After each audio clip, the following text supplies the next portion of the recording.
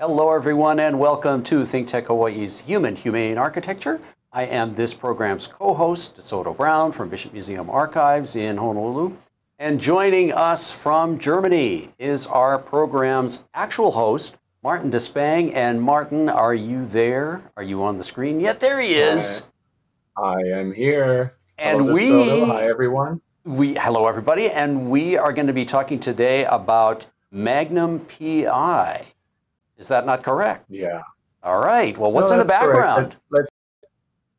Let's have some nice Feierabend, which means is a German word for have a nice evening, to party, actually. That's what Germans do every evening with beer and all the goodies, right? All right. And many Germans, like Americans, watch TV. So let's watch some nice crime scene in the evening here. Okay. So let's get to the first slide here, please. So I did my research at my son's place. This is the Lenny Stark Studios here, and we were doing what we promised to do research because, as we pointed out in the show that you are honoring on your shirt today, Desoto. Yes. The original Hawaii 5.0. Yes. I basically acquired the whole DVD set from and we were going through them, including at the bottom right, Kurt Sandburn, our activist journalist's favorite one, which, as he says, shows the quintessence of mid-century modern Honolulu, including one of favorite buildings here, which we did a show about at the bottom right, the Ala Moana building, with still the sun-retractable louvers on. But then we were zapping through on the way to watch it. We were zapping through TV, and we caught what you see at the very top. And then there is launched Magnum PI. So that brings back memories for us old fogies, Desoto, right? And let's go to the next slide, and you tell us why. Well, here's Tom Selleck, and he was the star of Magnum PI, and he made a huge impression in the 1980s. He's a very iconic-looking man, partly because of his mustache, let's agree to that. But before he was on Magnum, Tom Selleck was a model, and he was doing some other acting. And here are two ads that he did, print ads for cigarettes, which, interestingly enough, he doesn't smoke. And the ad on the left is for, obviously, the United States. And then there's the ad on the right for the same brand of cigarettes, but in Germany, where it has a different name. So this is pre-Magnum Tom Selleck, but he still has a very recognizable look, does he not? Yes, he does. He does, and you told me yesterday we were dry running here that he also was on Playboy magazine. That's right. His very masculine appearance, and that's right, being attractive for both men and women for that reason. If we go to the next slide here, what we're going to talk about today is Magnum. You already said it, and Magnum at the top right. Again, we're at Hawaii 5.0 with my best buddy Stefan, who also purchased what we see at the very bottom. This is the first season of Magnum, die erste Staffel, as it says in Germany. And so, again, my generation and you, we grew up on that. We watched that. So this is a déjà vu. And there are other relationships because, interestingly enough, I found out that what I was watching as a kid was censored. And that's sort of funny, right? You wouldn't think, yeah, when Germany, when you guys trusted us again, we would self-censor, or you would censor us. But what they did is that they cut out what, Magnum at large parts was built on, is dealing and healing the Vietnam history. And they thought this would be too much for the German TV audience, so they cut this out. And only recently, when they were featuring them on other TV channels, they were going back and synchronizing the whole thing. And Vietnam gets us to a tropical David Rockwood at the top left, whose favorite research place, his other paradise, is Vietnam, and particularly Da Nang. And when you watch the Magnum, the original ones, you see them wearing caps with Da Nang saying this is where, they're scripted to having been stationed. And in the because this is a show of architecture after all, there is a Saigon bar in the Robin Masters mansion, which is the main building where they reside, which we will get to later. So. Yes. Let's move to the next page here. And you tell us a little bit about, because I see a person is familiar to me at the top right, and so you tell us what this is all about. Well, part of the Magnum mystique and charisma was not only his mustache, but he also wore a series of aloha shirts. And his aloha shirts not only placed him as being in Hawaii, but they really identified him as this particular star of this show. So a number of the shirts that he wore were very popular for sales during that time period while Magnum was on. And in the top right corner, you see this youthful young man with glasses on and a beard and long hair. He, in fact, has a kind of a mullet hairstyle. Well, that's me, dressed in a similar kind of shirt to what Magnum was wearing in the 1980s. So there's Thomas Magnum in the 1980s, and there's Desoto Brown in the 1980s, both wearing the same kind of shirts. That's right. But since we like to talk about not just surface, but substance, I think it's important to talk about the character that he was portraying. Yes. And since you wear your Y50 shirt, if we compare him to McGarrett, the main character, the detective in Hawaii 5-0, and that was purely, you know, 60s, late 60s and 70s, and these were the heydays, the boom days of America, shooting people to the moon, refrigerators, microwave, we can do it. Everyone looked up to America, and that somehow got a crack in the early 80s, and that's pretty much, or through the 80s, and we're going to get to that later. And this is what Magnum is portraying. He isn't anymore that sort of authoritarian guy, right? That, as you said, never smiles, is always grumpy. I mean, my son's got a kick out of that because he looks so pissed all the time. Yeah. Here, not so much. You see him, you know, Magnum is always smiling, but Magnum is also admitting that he has cracks, you know, because he has, you know, traumas from the war, from the Vietnam War. And that's sort of the mission of the series, is to deal with that and make that sort of problem, societal problem, accessible in an entertaining way, if we can say so, right? Right, exactly. And so up until then, yeah, I was just going to say, up until then, a lot of times Vietnam veterans were portrayed as very troubled or even criminals. And Magnum is not. He has thoughts about Vietnam, but he's not a criminal, and he's not super troubled as many of the previous characters had been. Absolutely, yeah. Let's go to the next page here. So here he is, and you know, unlike, you know, while, you know, McGarrett is always grumpy, but architecture plays a major role in the original Hawaii 5-0. That's what we were talking about in that show, and a lot of times. Not so much in Magnum, and not surprised, because the 80s were sort of troubled times. There was unemployment, economically struggling. So architecture, I had to, in the late 80s, actually, when Magnum was launched in 1980 in December, you know, times weren't quite as funny anymore, and architecture wasn't. I'm kind of talking trauma. I'm kind of traumatized by the peak of postmodernism, which I don't consider the best era in architecture. So there isn't actually much contemporary architecture. Here we have, again, one of our favorite buildings, the Ala Moana building with a louver sill on at that time, because stupid people only took them off a little, well, pretty soon later in the early 90s, I think they did. So architecture. Next picture, sometimes when opportunities presented, they were, you know, scripting stories around some events that happened anyways, as this one, and you were an eyewitness of that one. Where and when was that, Desoto?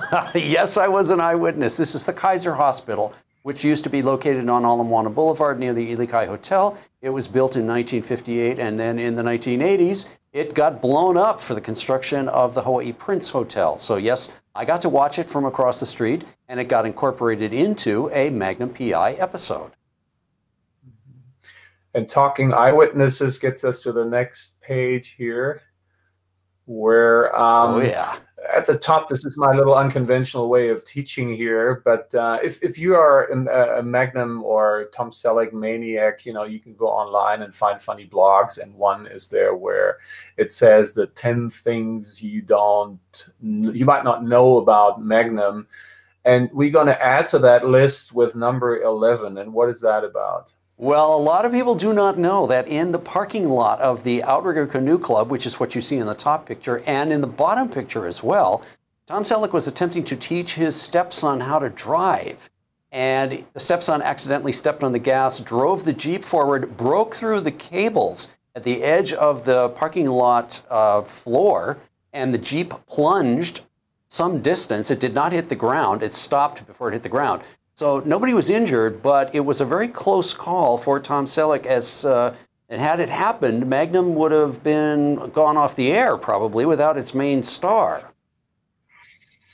So it wasn't quite as bad as, I mean, the fall wasn't quite as bad. We pointed out in our last show about the Waikiki Circle Hotel. It's sort of sibling the Marina City in Chicago, which became famous in the talking movies in the Blues Brothers, where the car falls off, because they have the same innovative but kind of funny guardrail consisting of cables, you know, and usually you do other things that are more solid. So let's go to the next picture, privately investigating here. This is our tropical tourism expert, Suzanne, doing her research in a post-fossil way on her bicycle. And why would this is just a few feet down the road on here on the extension of Kaua Avenue, and we see something that, you know, is as closely associated with the original Magnum PI as Tom Selleck, and it is his car. It's a Ferrari 308, and we were wondering, we didn't quite know that they had actually started to reboot the show and do a Magnum PI again.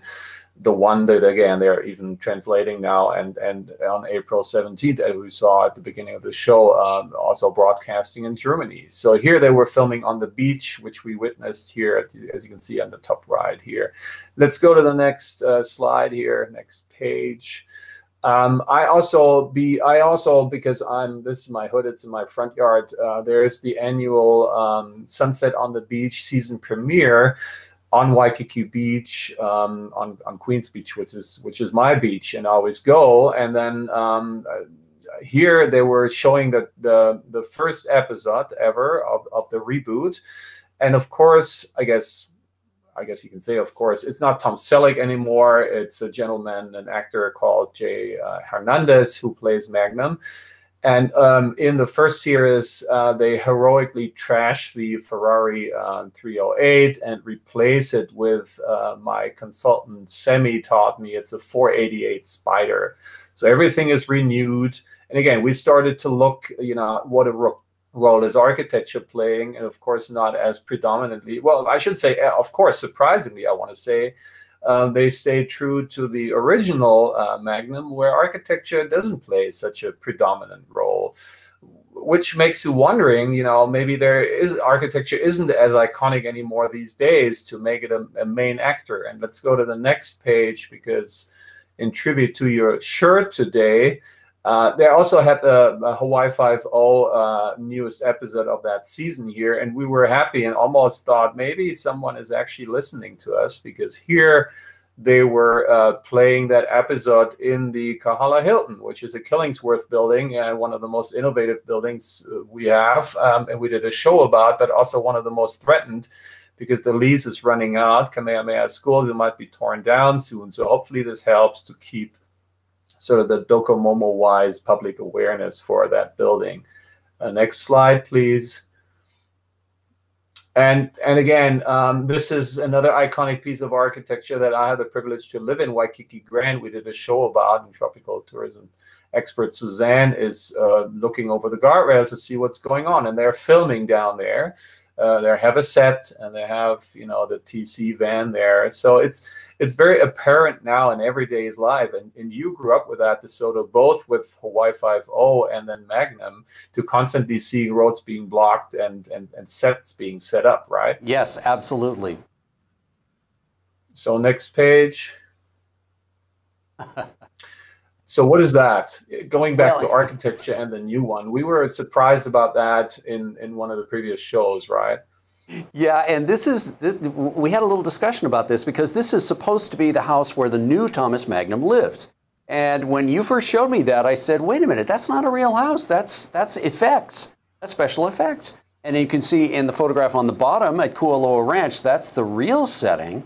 But the entire house is actually fake. And it's just created for the TV series, and you'll never see it in real life because it doesn't exist. So that makes you wonder, isn't there any good, contemporary piece of architecture that you could use as an actor, as an architectural actor? And next slide here, we want to see how that was way back. And this is where they basically staged the old Magnum PI house, or we should say the Robin Masters house, because it wasn't his house. He was living on this property and was working, or allowed to stay, we should say, because that's interesting. Again, he was really portraying the zeitgeist of the times, where many people were struggling because of post-trauma stress disorder or economical reasons, and the series was honest about it, and not sort of trying to create a fake sort of picture that was just about fun and crime and these things. It was really sort of a criticism, or at least a reflection of contemporary society and what was going on there. So this is in Waimanalo. And again, my friend Stefan and his wife Kirsten, when they visited, they had the little airplane charter cruise, and the pilot and basically host and guide was pointing out, as a tourist attraction, look down there, this is where Magnum lived.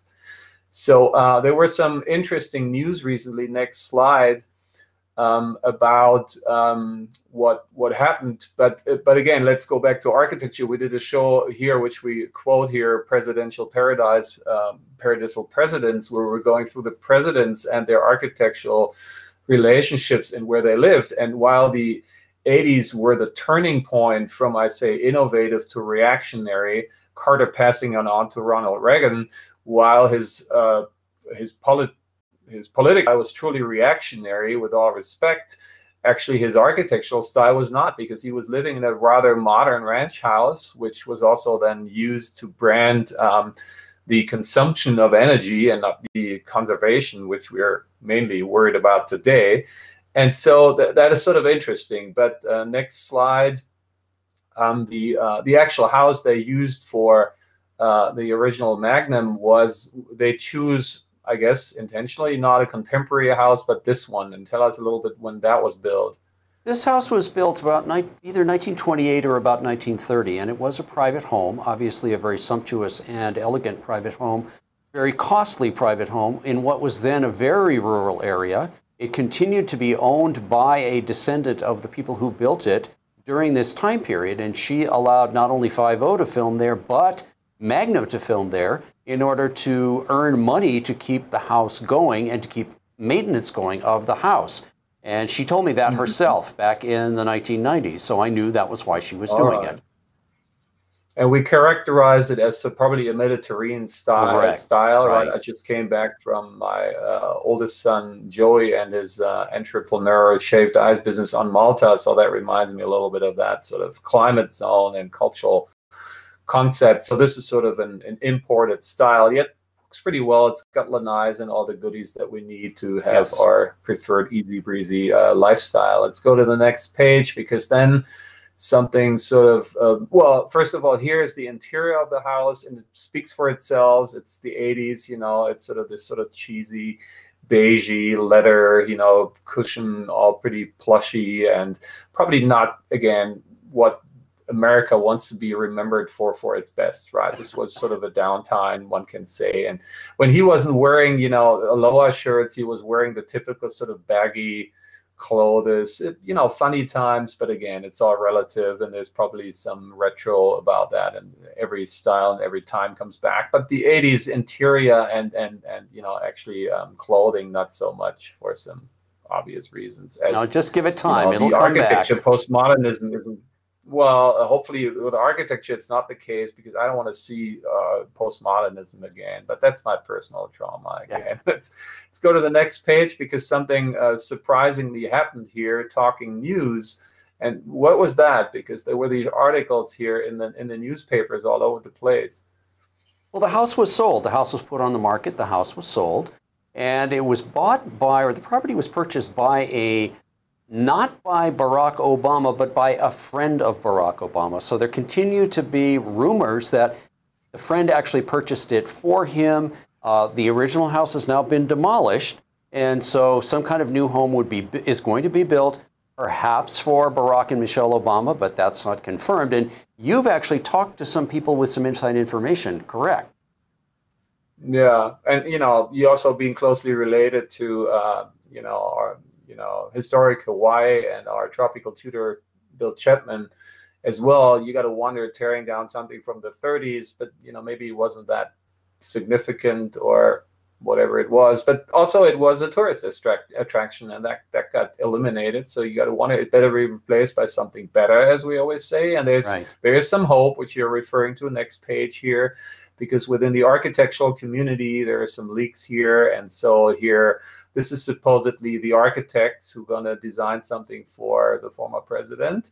And they are rather innovative. And, the architectural, language is rather modern. And hopefully also the house is going to be as modest in size and not a McMansion. And that what we would expect from Obama, as innovative as he has been, in contrast to the current president and his property in Florida, the other tropics, which is the opposite. So let's go to the next page here, because we want to sort of sooner or later pretty much phase out and sort of conclude.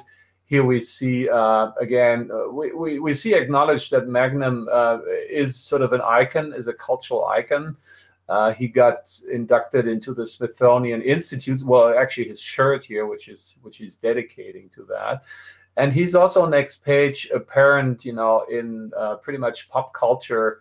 Next slide, please. Through the shirts are still there, or here again, and kids can play with the original Magnum, with his Ferrari and TC's bus and the helicopter.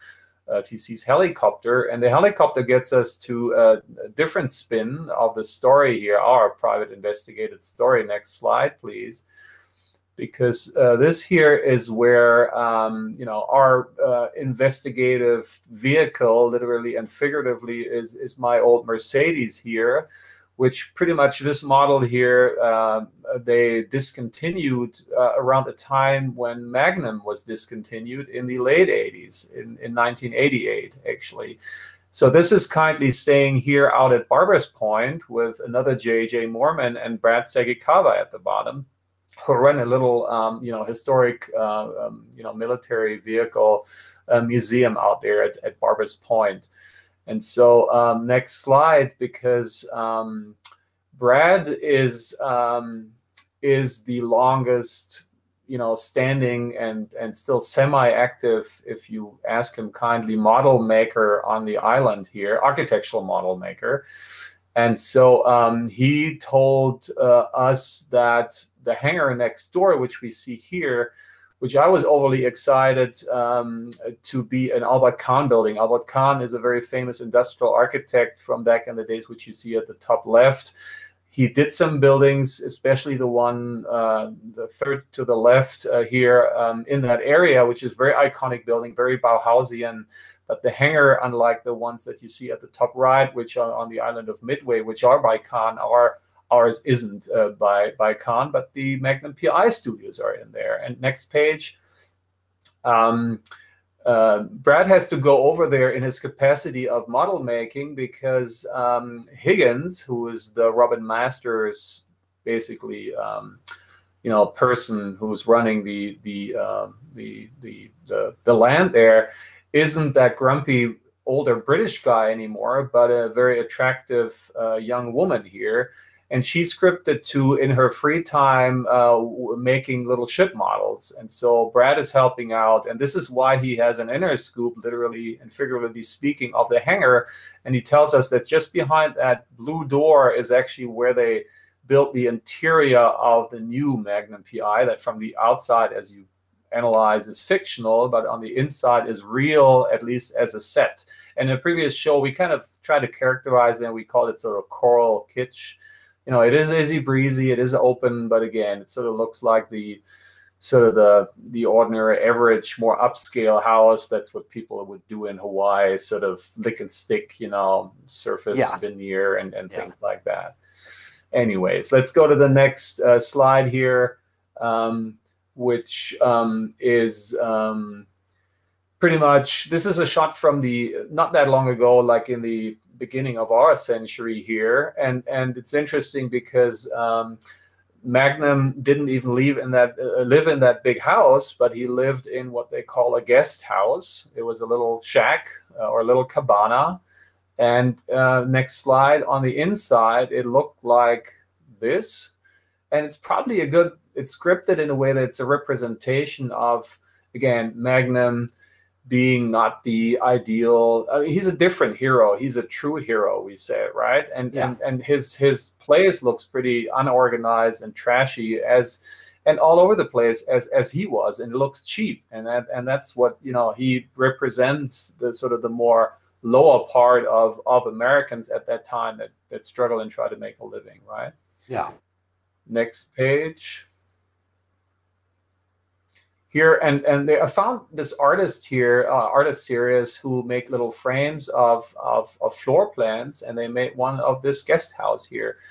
And with that, maybe, you know, Magnum was a trendsetter for something that's very prevalent now and very zeitgeisty, which is struggling for dwelling space. And we made a show with Rich Richardson up there, who's a tiny house pioneer on the island. So that might be an issue, and obviously is, as we point out in many shows, and in this one here as well. So the next page shows us a and you know, we found this is funny. Why is this funny, Desoto? Well, this is funny because, as you pointed out, both Hawaii Five-0 and Magnum PI rely on the concept that Honolulu and Oahu and Hawaii are very crime-ridden, and all these guys have to solve all these crimes. And in fact, this guide or this chart shows that the 10 safest metropolitan cities in 2018 in the United States includes Honolulu as one of the safest ones. So in fact, we're not crime-ridden, despite what these TV shows portray.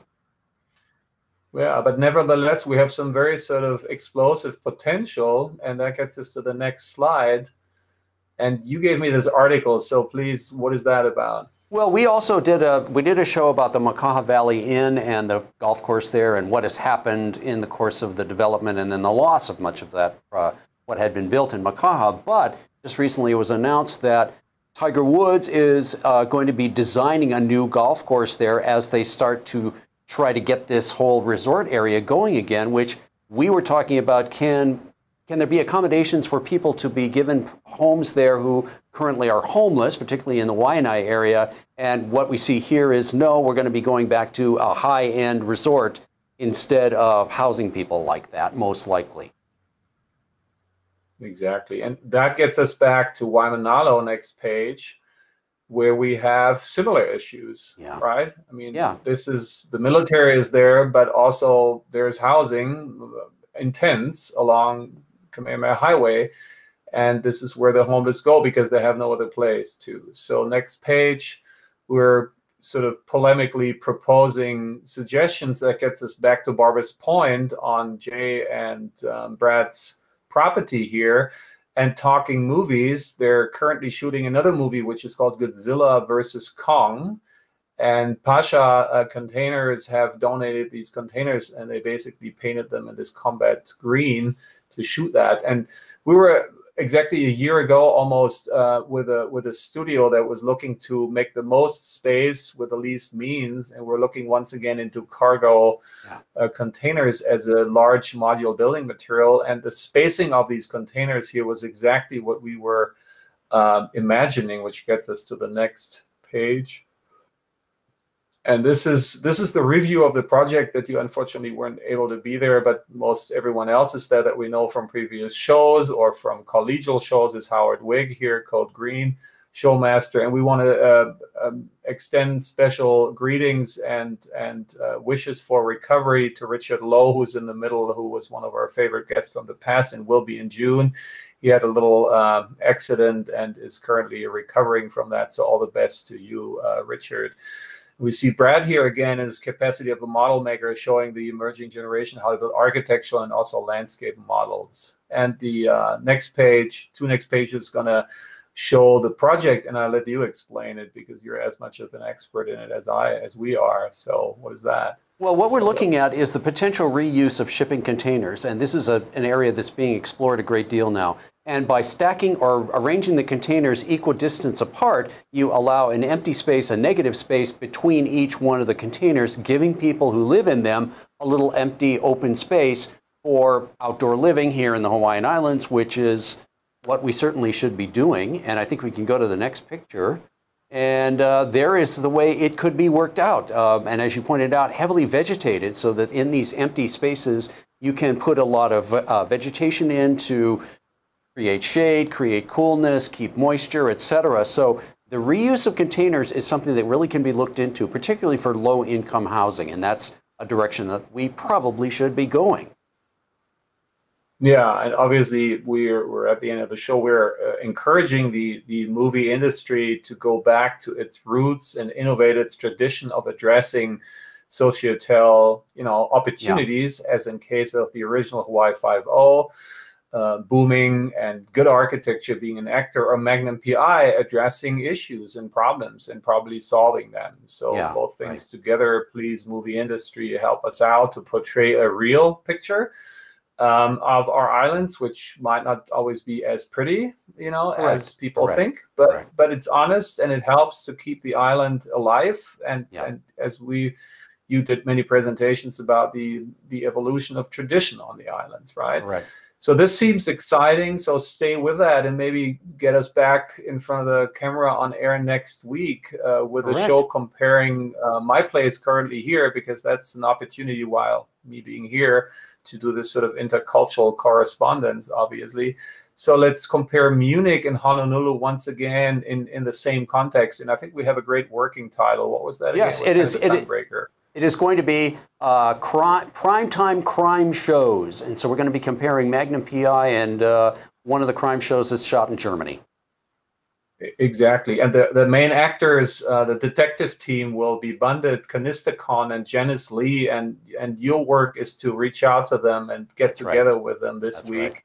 So we're going to report about that next week, that I'm very much looking forward to. Okay, we're at the end of the show. So thank you all for being here, everybody. See you again next time on Human Humane Architecture on ThinkTech Hawaii. Thank you. Aloha.